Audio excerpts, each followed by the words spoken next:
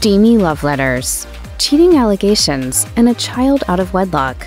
If you're wondering why Princess Anne got divorced from Mark Phillips, the details are even juicier than you may have suspected. A couple of years before Princess Anne said "I do" to equestrian Mark Phillips, the young royal was reportedly smitten with another professional rider. According to the 2021 documentary Princess Anne: The 7 Loves of Her Life, the princess first found love with Richard Meade, a 3-time Olympic gold medal-winning equestrian, when she was 20 years old. They reportedly hit it off thanks to their shared love of horses and built a strong bond based on their passion for riding. Indeed, Anne began competing professionally when she was just 11 years old and went on to become an accomplished equestrian, winning gold at the 1971 European Eventing Championships. Her athletic aspirations even took her to the 1976 Olympics, where Meade was also competing. Unfortunately, despite their connection, Princess Anne's family reportedly wasn't supportive of the match due to the pair's age difference, seeing as she was 12 years Meade's junior. According to the documentary, Anne's father apparently encouraged Meade to walk away. They weren't instantly dissuaded from seeing one another, but eventually parted ways less than 2 years later. Princess Anne's love life and passion for horses have always been deeply intertwined. In fact, she was 18 when she met her future husband, Army Captain Mark Phillips, at a 1968 horse riding event held in Mexico City, Mexico. Captain Phillips came from a British military family and had no royal connections, but it seems his equestrian aspirations were enough to draw Anne to him. Horses have been my hobby for most of my life. While rising through the military ranks, Phillips simultaneously pursued an equestrian career that took him to the 1968, 1972, and 1988 Olympics. According to the official Olympics website, he won the team gold medal in 1972 and team silver medal in 1988. He and Anne were even teammates at the 1971 European Championships, but despite their shared passion, they didn't pursue a relationship right away.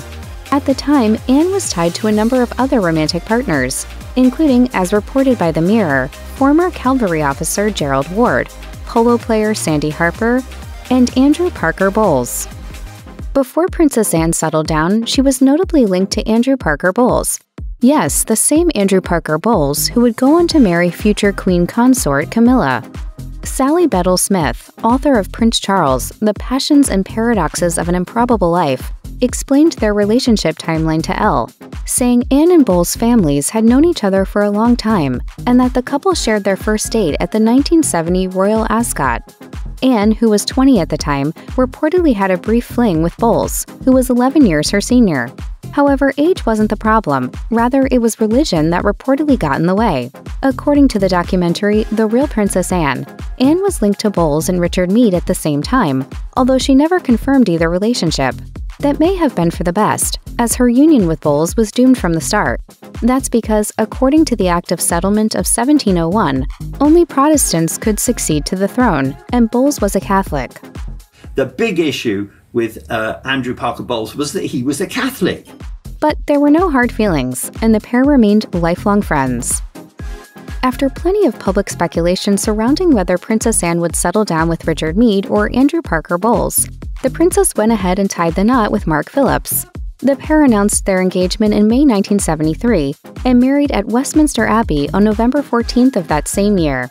The 23-year-old princess wore a high-necked wedding dress and the very same tiara that Mother Queen Elizabeth had donned when she tied the knot with Prince Philip nearly 3 decades earlier.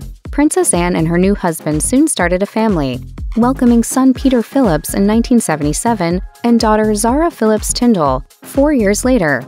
Unfortunately, however, the couple's marriage proved to be anything but a fairy tale. Cracks may have been visible from the beginning of Anne and Mark Phillips' marriage.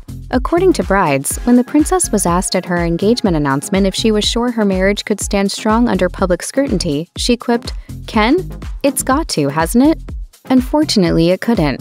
According to Express, the birth of their second child, Zara, in 1981 marked a turning point. The outlet reports that's when the married pair started to spend much less time together while seemingly moving in opposite directions.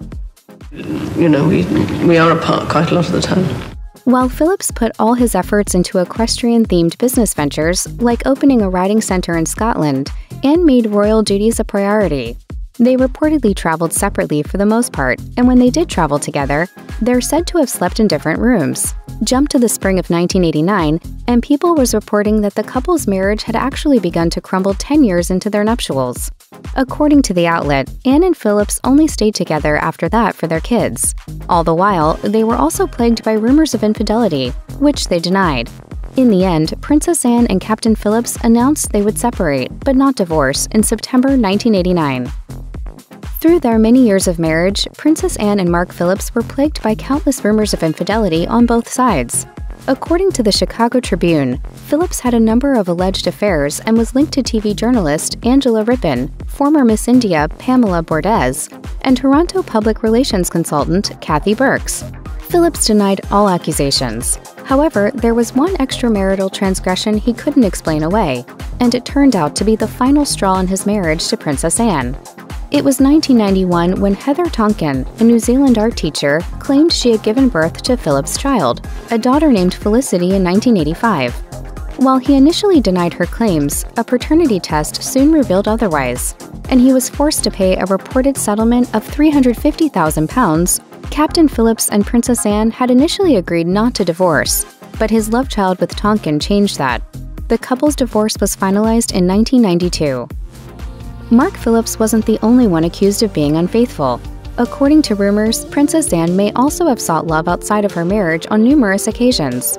For one, People reported in 1989 that Commander Timothy Lawrence, the Queen's equerry, had been writing her letters, which some claimed were of a romantic nature. Indeed, one of Lawrence's pals alleged that Lawrence and Anne shared a physical attraction to one another, as well as a special bond. The insider told People, "Tim has filled a loneliness in her life and given her a shoulder to cry on when she needed someone to tell her troubles to. He cares for her in the way her husband does not." That's not all. Princess Anne was also linked to actor Anthony Andrews and Detective Sergeant Peter Cross, the latter of whom worked for a short time as her bodyguard in 1979. According to reports, Anne and Cross had an alleged affair despite both being married, and Cross actually opened up about their supposed indiscretion in 1984, when he sold details of their relationship for £600,000 to News of the World. Cross claimed to the tabloid that he and Anne were extremely close friends who had shared a special relationship.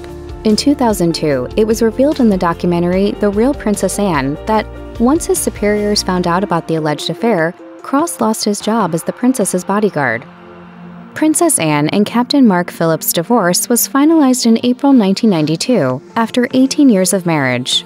As Buckingham Palace confirmed, a judge granted Anne's divorce filing request from earlier that month in less than 5 minutes. It was reportedly a mutual decision, and the exes agreed that their 2 children would live with Anne, but that their dad could see them anytime.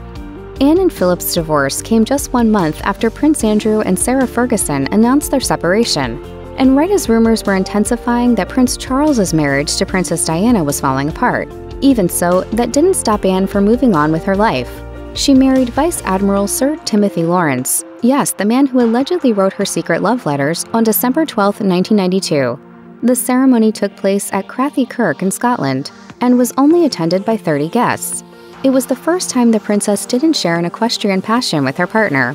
As Lawrence confessed in the 2020 documentary Anne, the Princess Royal at 70, "Sadly, I've never been bitten by the horse bug." He also quipped that his wife liked a man in uniform, saying, "It's quite amusing that she married first an army officer and then a naval officer, so there must be something about the military that attracts her." Queen Elizabeth II watched 3 of her 4 kids, Prince Charles, Prince Andrew, and Princess Anne, get divorced, and a 2022 royal biography titled Queen of Our Times, The Life of Queen Elizabeth II, claimed that it pained her.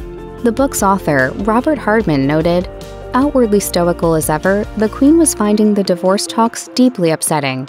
However, despite the family turmoil, Queen Elizabeth never paused in her duties, and her former press secretary, Charles Anson, praised her for remaining calm through the separations. However, in the years that followed and before her tragic death, it seems the Queen came to terms with her kids' love lives. In February 2022, she publicly stated that Camilla Parker Bowles was to be called Queen Consort when Prince Charles became king, and in May 2022, she bestowed a real honor on Princess Anne's second husband, as he was the only non-royal allowed to join her on the Buckingham Palace balcony to watch Trooping the Colour during her Platinum Jubilee celebrations. It was an especially poignant decision, as royals like Prince Andrew, Prince Harry, and even Princess Anne's children were not invited to appear on the balcony alongside the monarch.